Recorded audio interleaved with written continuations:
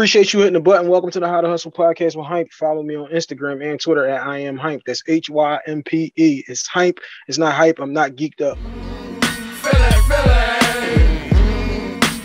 where I am from. Feeling where I am from. Appreciate you hitting the button. Welcome to the How to Hustle podcast with Hympe. This is episode 48. You follow me on Instagram and Twitter at I am Hympe. That's Hympe. It's Hympe. It's not hype. I'm not geeked up. Special guest in the building, a legend in the building. Introduce yourself to the audience. Hey, man, it's your boy, man. No, I hate that it's your boy, man, because I'm grown, you know what I'm saying? So, it's Kre Forch, South Philadelphia's #1 man, you know what I'm saying? Task Home Project, born and raised, man. Kre Forch in the building. Yeah, for Start sure, off sure. before we even go through the rundown, bro. Appreciate you coming on. I'm trying to make this one happen for a minute. You already know, bro.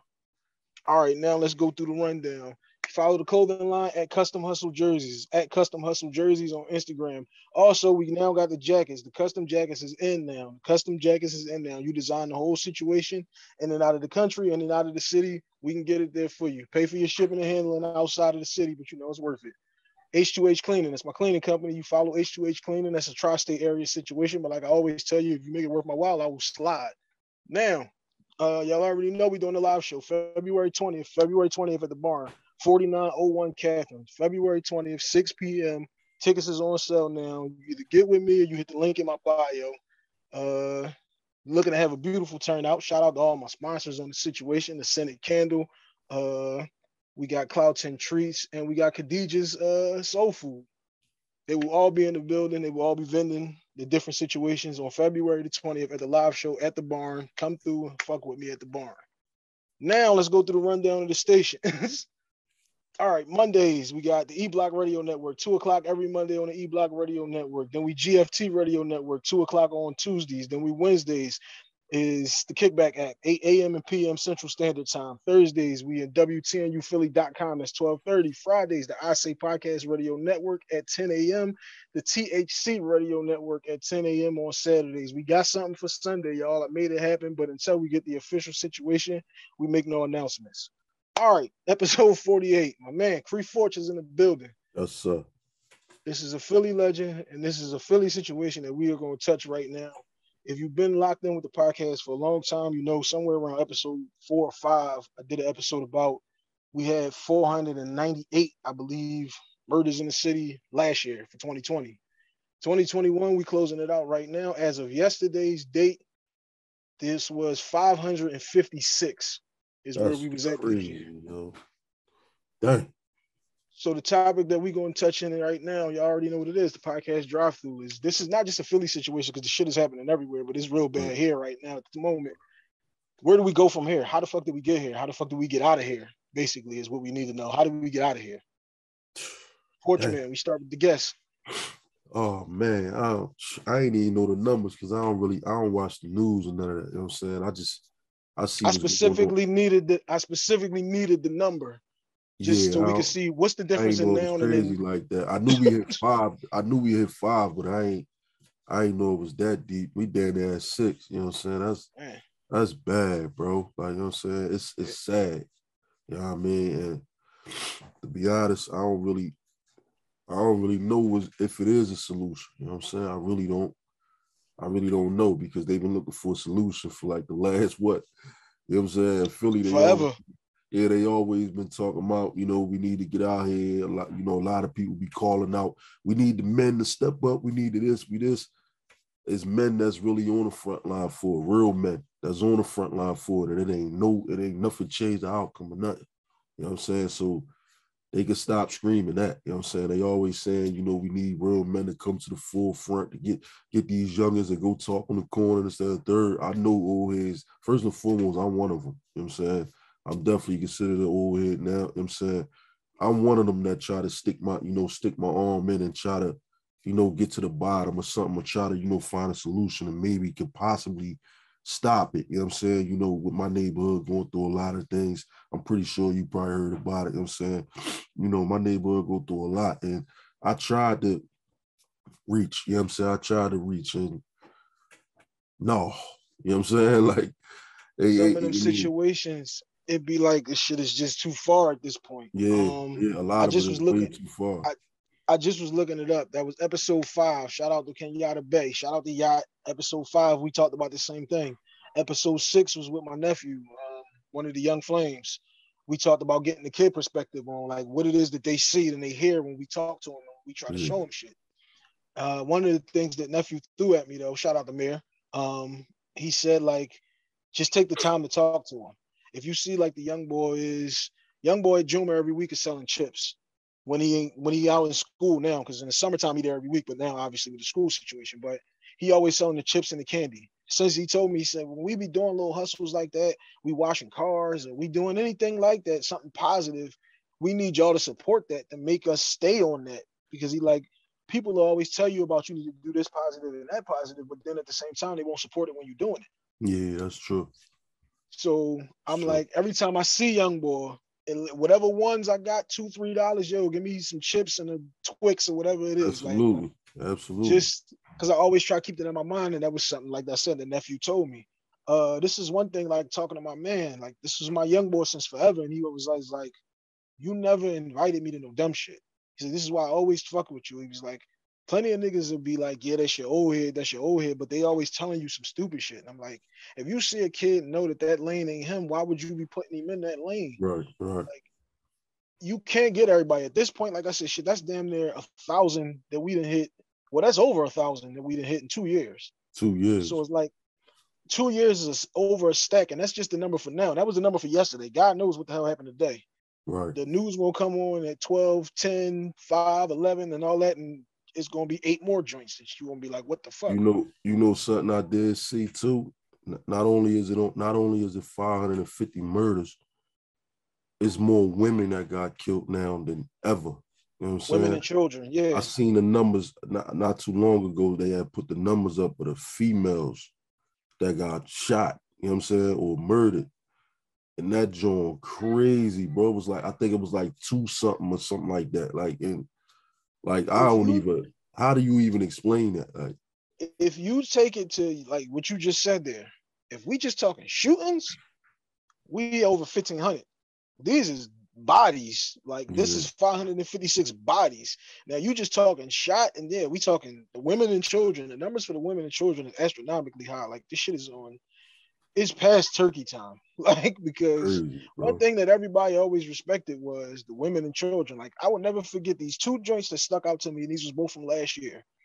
You had a dude that ran on his pregnant girl. He peeps that these niggas got the drop on him off. The one thing that everybody knows in this situation is, damn, you got me because I'm laying over top of her. Is one thing that can't happen is the baby can't go. So she's connected with the baby. That means she's off limits. That means you got to eat whatever that is and take that as a man. But the problem is these niggas ain't even men. These niggas are just males. They ain't even. You just a male if you got a dick. It's pretty much how that works. It doesn't make you a man, but doing shit like that is a problem.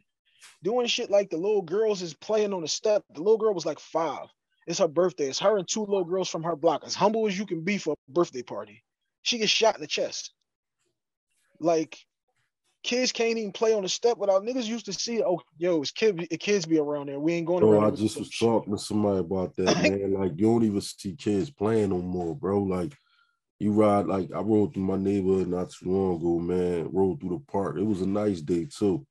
It wasn't a kid in sight. Like, you know what I'm saying, bro? Like, I don't remember that. Like, I don't, you know, when we was young, we always was in the park. We always was out in the community. We always was ripping and running. You don't even see kids. It actually make me smile now if I ride past a block and see some kids playing football and see some girls out there, you know, running from the boys. That make me smile because that's rare now. My daughter don't even know how to jump rope. It's crazy, man. Like my daughter, we lived on the same block 8 years. My daughter don't know one kid around. Hey, like, bro, you know what, man? You know what my daughter said to me today when I came home, bro? She said, I don't even, wallahi, that's crazy. We talked about that. She just said, I don't even go outside, Dad. She said, I don't even like, she said, I used to sit outside out front. She said, but I don't even like sitting on the step no more because cars be riding by looking creepy. Like, And the sad part is damn, that like, the babies be on that type you know what I'm shit. saying? She 9 years old, but she peeping weird vibes and all that. Like, come on, man. Like, that's bad, man. Your daughter 9, mine is 8. When Yeah, the George Floyd shit happens and all of that with the rallies and all of that, I made her watch this stuff. yeah, Because my mom and my dad was the mom and dad who Roots, Once Upon a Time We Was Colored, Rosewood, all of that shit. They made us watch it. So it was like put an importance on history and the shit that happens. And everybody ain't like this, but you need to be aware that some people is like this. So fast forward to now, and it's me. All right, look, you need to sit here and watch some of this just to get a gauge of what the hell is going on. right. And she was like 2-3 days in a row, I make her watching it. And she like, so like people just gonna keep getting killed every day? Like pretty much, yeah. It's like no reason to sugarcoat this. There's no reason to pacify her in that situation. There's no reason to tell her that the world is made of bubble gums and kittens, because it ain't. And it's like it'd be harsh to kind of break that glass for him, but it's like you need to break that glass. Like we Yeah, walk out this door, I'd rather know than not know. You know what I'm saying? I rather telling my daughter earlier, take these headphones out. We walking down the street. You need to be head on a swivel and paying attention. Like I'm gonna try to catch as much of this as I can, but you know, It's some shit you sad. just can't see.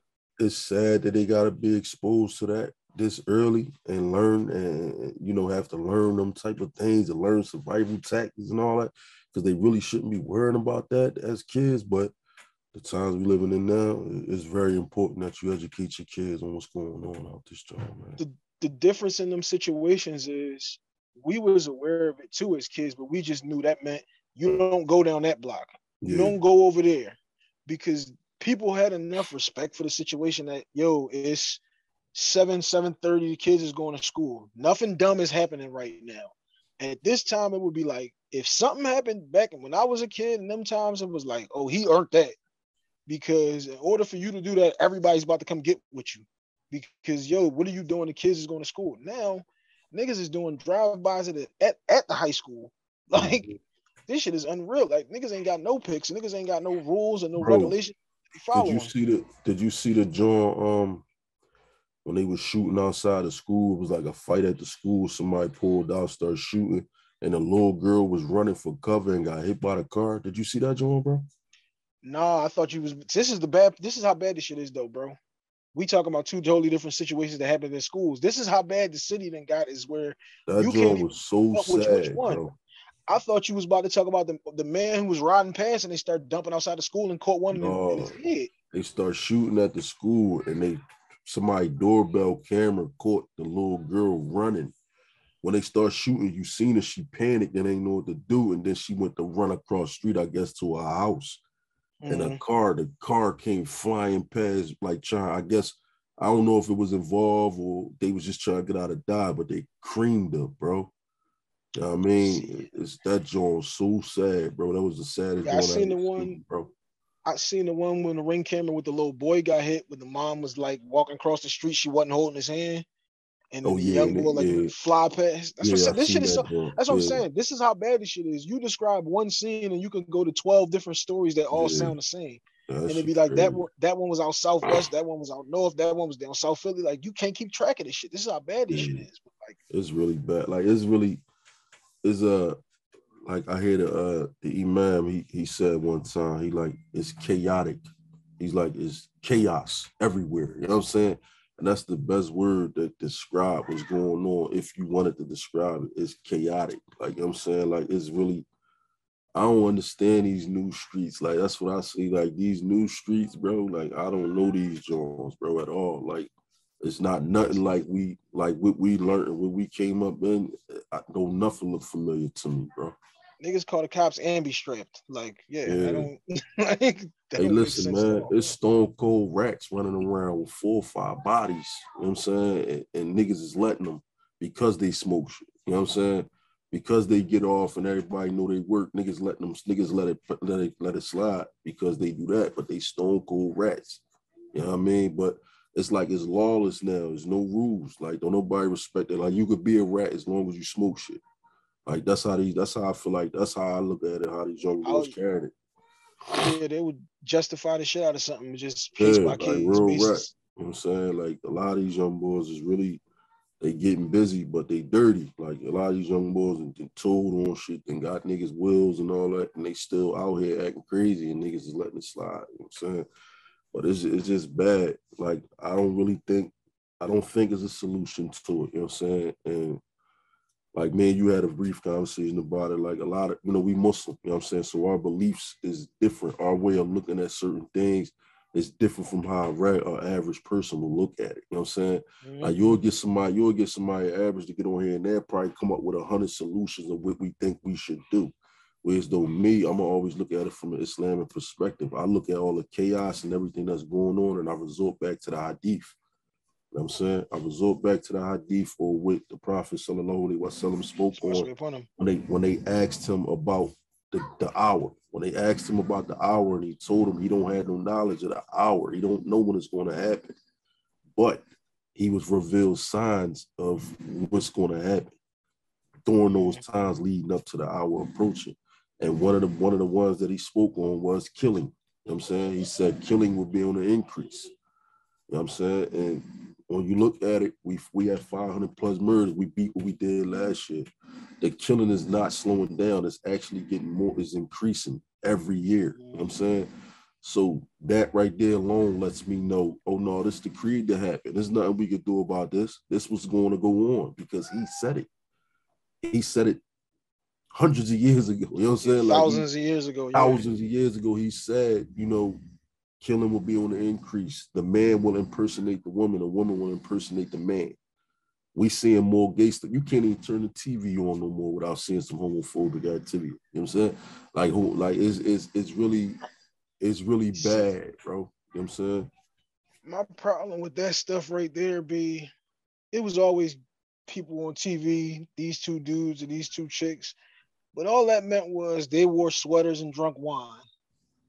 Now, you can't tell me that we need to have one of the characters in Frozen be a bisexual. Yeah. That Bert and Ernie got to be gay now. Come on. You know this is where we draw. If you want to raise your kids, however you want to raise your kids, that's up to you. That's in your household, and I ain't got nothing to do with that. Unless you ask me my opinion, I won't never give it to you because they're your kids. You don't tell nobody what to do with their own kids. But you can't be putting it out there for everything. Like every situation can't be that. If an adult chooses to watch Power and this is what's going on, this is what's going on. Same shit was going on The Wire. Like, yeah, but you're an adult and you making those decisions. Don't put that shit in front of, like you said, your daughter is 9, my daughter is 8. Don't put that shit in front of them when they 5 and 6. And now they asking you all kinds of questions and shit that they don't even comprehend these answers that you got to give them. Yeah. It's like, bad. That's what kills me with that shit. It's bad. You know what I'm saying? Like they force feeding that. They really force feeding and stuffing it down our throat, like to make us accept it. They want us to look at it like there's nothing wrong. You know what I'm saying? But if you catch those kids, like I said, they 5, they 6, and they 7, if you normalize it through their whole way of life, then this is just what it is. Yeah, they not gonna look at it like something wrong. The same way, like we talking about back when we was growing up, and none of this shit is happening while the kids is going to school. These kids now, this shit has been happening my whole life. So now when the young boy is that of age, he's going to be like, oh, fuck it. This shit always was going on when I was 6, 7, 8, 9, 10. So why wouldn't I? Right. Like, it ain't no, you know what I'm saying? Like, it ain't no rules type thing. The only thing that I could say shit that we could do here is just be the example for the ones that you can hit. Yeah. The ones, like I said, like my young boy, that young boy across the street from you that you know watching your every move, the one that always asks you about this, that, or whatever, even if it's small shit, if he asks you anything and engages in anything that's going on, like try to give him something. As far as not like, yo, here go $15, $20 or whatever. Give him some game. Give him something to aspire to. Try to help him get on the right path. But we got to do these in a case-by-case situation because it's like you just got to attack what's right there in front of you. You can't worry about trying to get the whole city or the whole country, regardless to which city you in. Because everybody, this shit goes across the country to a bunch of different cities. So I don't want everybody to hear this and just think about this shit in a Philly perspective, because you could think about these same things in Houston, Miami, or wherever the fuck you at. Yeah, like everywhere is moving like that now. You know what I'm saying? Yeah, it's problematic everywhere. Bad. Yeah, it's bad. You know what I'm saying? But like you said, I agree with you. If you got a young boy, one out of 20, if it's one of them that's willing to sit and talk to you, pick your brain, and he might like your style or something, man. You know, go ahead and put your arm around him and try to like school him and try to lead him a different way. You know what I'm saying? If you could save one, I mean, that's a pat on the back. I mean, we If you could save one. if you could save that one, it's a blessing in that one, because Yeah. maybe now you gave him something that he could pass on to the next one. Like, and like I said, at this point, 1,002 years, we too far going to try to reach everybody. Yeah. And it's sad to say that, but that just is what it is. Like, shit, the shirt that I got on now is my brother, and this is the same situation. Like, but we gotta just reach the ones that we can reach. Them ones that's right there in your immediate, in your face type situation. Let's just try to make sure we can get them, and hopefully we can turn out something good out of them. Because this generation, like, who knows? Yeah, what the it's fuck this is. generational and it's different. We don't understand it. You know, we older now, so we looking at it like these young boys out of pocket. And you know, it was wild when I was young. You know what I'm saying? Like I was, you know, I came up in the hood. You know, I understand. Sometimes things go left. Sometimes it get a little crazy. You know what I'm saying? But it's a difference, like you just said. Different level. Like it's a whole different. It's two things right there, like you just said. Shit was always wild, Yeah. but there was a time and place for wild. Like I said, when we was kids, it was, don't walk through the park at a certain time. Don't make this right on 24th Street. Don't go to this little block. You knew that. Now it was like over there, you go over there, that's what you're looking for. Now on the quiet block where nothing is happening, it ain't no quiet block where nothing is happening. It's live. You think you want to see kids on the bus stop coming home? Kids on the bus stop coming home in front of a daycare. You can't have a drive-by right here. Like that's the issue. But obviously this is something we're gonna keep talking about here on the How to Hustle podcast, because this is something that just keeps happening. These discussions need to be had, and we're gonna keep having them. But now we're gonna switch up the show and talk a little bit about Forch Man. We're gonna talk a little bit about Kre Forch. Do we got anything on the horizon, first of all, before I throw these couple songs at you? Oh man, I ain't really doing far as music wise. I ain't really got too much going on. I popped out for a few features this year. I ain't dropped no project and nothing. I don't really I've been chilling, you know what I mean, far as music. I've been chilling, man. I just been, being Kre the man, you know what I'm saying? I'm just take care of my family, you know what I mean, and doing things that need to be done. You know what I'm saying? That's around me, tending to that. But Forch 500 Incorporated, you know what I'm saying, my corporation. For people that might follow me on Instagram, you might see me posting my clothes and posting pictures of people wearing it and stuff like that. That's just some merch to promote my brand, to promote my company. You know what I'm saying? It's not really a clothing line. I just like to consider it as merch. You know what I mean? So if you supported me as far as an artist, you see what I got going on. I'm selling clothes here and there. Get with me and purchase something, you know what I'm saying? Show some love, you know what I mean? It don't stop at the music for me. Still waiting on my black hoodie to come through, but we'll talk about that off mic. I got some new things coming this week, you know what I'm saying? Tap man, I got something coming this week, inshallah. Copy that. All right, yeah, that's what I'm saying. I had this conversation with somebody the other day where two conversations. It was about shout out to Two Kings 215 doing their podcast, and it was like your top 5 hustlers. And Ice Cube was one of them that I named in there because I'm like, he was one of the first rappers who was like, fuck just being a rapper. I'm gonna be the producer, the writer. I'm gonna do other things that's going to get you to want the music. So shouts out to you for doing the Forch 500 shit. I wanted you to bring that up. I'm glad you did bring that up. And that's why I said, I could talk shit about you getting my hoodie together. All right, now I got a couple songs. Like I said, Kre told me some shit off the mic, and I told him we're not going for no retirement and none of that. You know what I'm saying? We need to keep you out there. He put on Twitter one night, I'm getting the itch to go to the stew. I hit him straight up and get your ass down there. Yeah. You know I'll be trying to find it, you know what I'm saying? It's just like I feel like I'm so detached from the music right now, like cause it's nothing that's moving me. And I never really depended on other artists to motivate me. I always rapped and spoke about what I wanted to talk about. I ain't really need too much motivation from nobody. But right now, it's just like rap is so corny to me. You know what I'm saying? And it don't nothing make me want to even do it. Like when I hear Dex and when I hear, somebody like Ricky, Chase the Green, or they might drop something and I'll listen to it and it'll give me the little itch like, oh damn, I probably should have been on that joint. Like, you know what I'm saying? But what's that Ricky joint? It's the hardest shit in Philly since Mac with a Desi. That is my shit. No, Ricky, shout out to Ricky Chase the Green. You know what I'm saying? He's a project, he's a task project. product, you know what I'm saying? He's from the cut, you know what I'm saying? He one of the gorillas, and he carried it like that, you know what I'm saying? Ricky Nasty, he a spitter. He always been a spitter since he was a young boy, man. And he really pushing hard right now, man. So I encourage him and I support him 100%.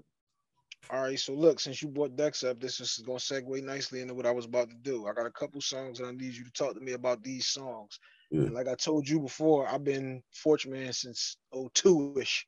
for So sure. Letter to Dex on the first Dead End mixtape. Yeah. Letter to Dex. Talk to me about that joint. Hey man, my Kind of man. self-explanatory if you heard Yeah, it, but my man he was in a situation. I mean, a lot of people that follow us, they know about Dex, they know his situation. He was arrested, you know what I mean, for murder. And it was just me sitting in my jaw. Like I was talking to him all the time on the phone and stuff. But one night I was just sitting and I was just writing. It just came to my mind like, damn, like I should write him a letter, but make it a rap. You know what I'm saying? And I ended up penning it and putting it together. And I spit it to him over the phone one day. He was like, damn, bro, you gotta drop that joint. You know what I'm saying? So I ended up putting it on the tape. I put it on the mixtape. You know what I mean? It was just me telling telling him stuff that he already knew, letting him know like he could count on me. You know what I'm saying? I ain't never gonna turn my back on him. I'm here with him 100%, going through it with him. You know what I'm saying? However the outcome go, I'm gonna be here. You know what I'm saying? And I'm gonna hold it down for you till you touch it back down. And my man ended up jumping on a deal. They offered him a deal for 10 or 20. He went up, stood on it like a man. I mean, did 10, came back home, he back out here. You know what I'm saying? that was probably that or the Dead End was my favorite two joints on that Yeah, them mixtape. was legendary. Yeah, Dead End was legendary, man. You know what I'm saying? That shook the whole hood up. Like everybody was just, because I told our story. I mean, within that, however long the song was, I summed up the whole task right there in that song. You know what I'm saying? This is another one that's a touch on what we've been talking about too. Straight out of Philly. I know it was a million of y'all on that one. Which one was that? Oh yeah. BL. Shout out to BL. You, Miss J, AR, Yeah, it was and it's a loaded. million of Everybody was y'all. on there. Ready G Rock Raw. Garcia. You know what I'm saying? Yeah, so there's a million of y'all on this joint. Yeah. Forge carry how I carry, yo. You feel me? You know what I'm saying? Copy that. That's why you was in my. I'm gonna step hard when I step. You mean? For folks who was listening to the top 5 Philly rappers to that episode, and again, shout out to 2 Kings 215. I did that one with Nah. Fortune Man was on my list on that joint. For sure. For those people who hit me and said, "Damn, I ain't even know who Come Them was." That was the whole purpose of us doing that list, was to shine the light on the niggas that I fucked with. Right. It's still a lot of people. It's still a lot of people still sleep on Fortune. You know what I'm saying, but I look at it as either somebody never put you on or I ain't work hard enough. You know what I'm saying? You know I was bringing this one up because I ain't told you about this 1,000 times. Do something to you. Do something to you is on More Than Music. Yeah. Storytelling is always my shit. I should have shot a video for that record. You know what I'm saying? That record. Still, what do you mean you should have, bro? We can still do that. I still can. I still can. But it was just a fun record, you know what I mean? Because I know a lot of dudes. I got cousins, I got homies, you know what I mean? And everybody that, tell me their stories when they going through something and all that. And it just made me, put it together like, damn. I know a lot of dudes go through situations like that. I know not even just dudes, women. It's women out here that's going through a situation like that. So I just put it together and so people can hear it and be like, damn, like, yo, he hit it on the nose, man. Like, you know what I mean? I got another one. Oh, yeah. I got another one for you for the ladies. Since again, my man, see, this is why I fucks with you, Forch. You segueing me all the way into what I'm getting to. Yeah. Home Wrecker.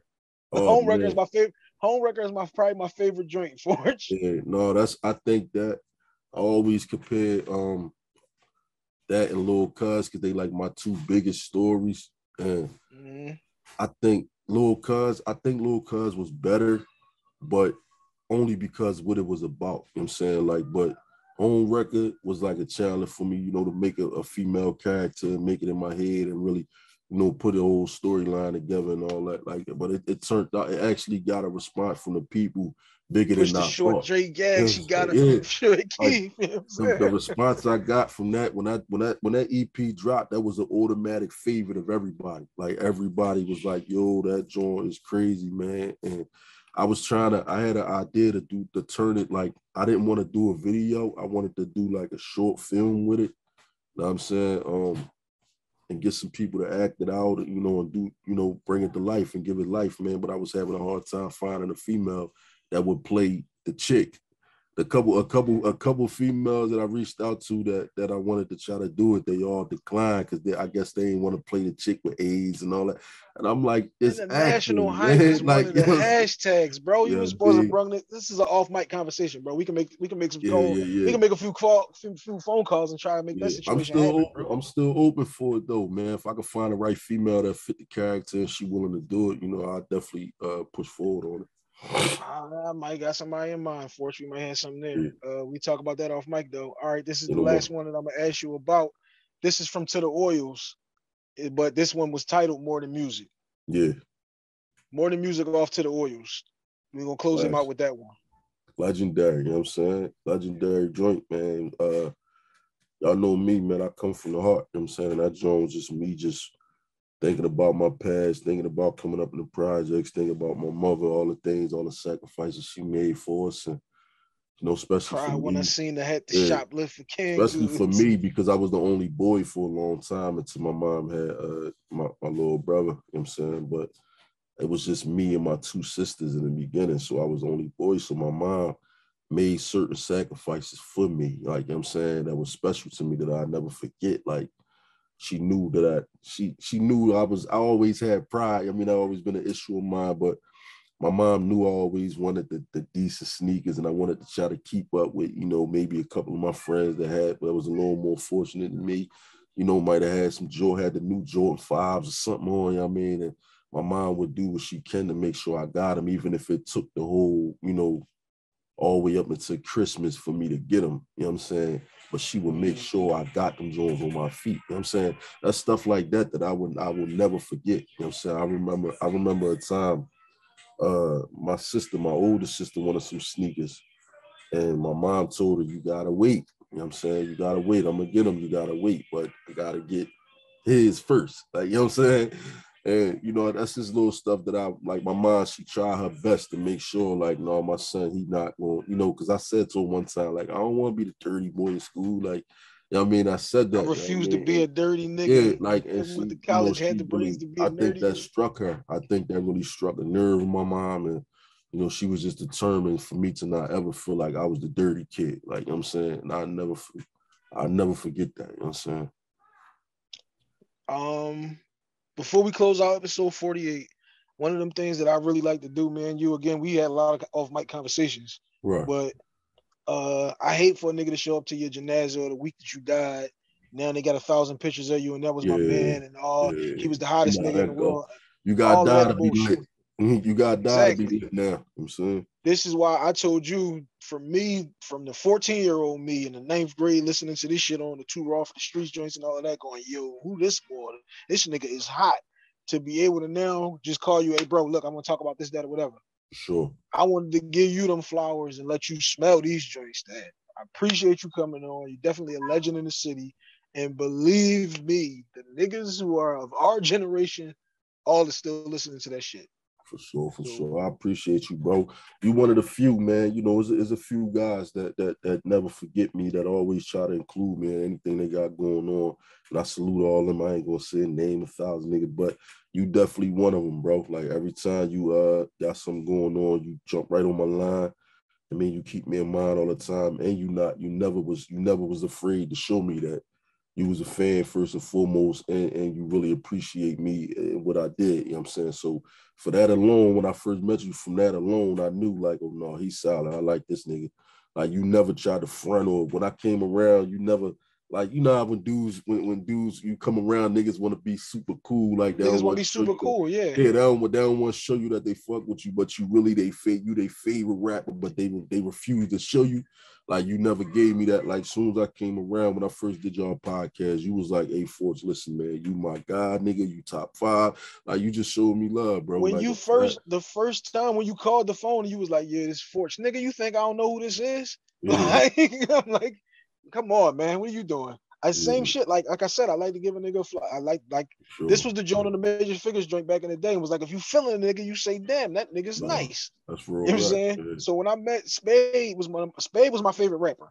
That's one of my favorite rappers. Yeah. When I met Spade, I told him, bro, I was salty when you got booked, because you was my favorite rapper. Like, you know what I'm saying? Spado, man, that's my guy. You know what I'm saying? I got a lot of respect for Spado.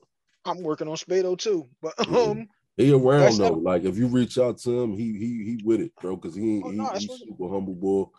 He with it. Yeah, we did. We had Spado on OLF too. You know what I'm saying? Shout out to OLF. We had Spado on OLF. Shout out to the gang over there.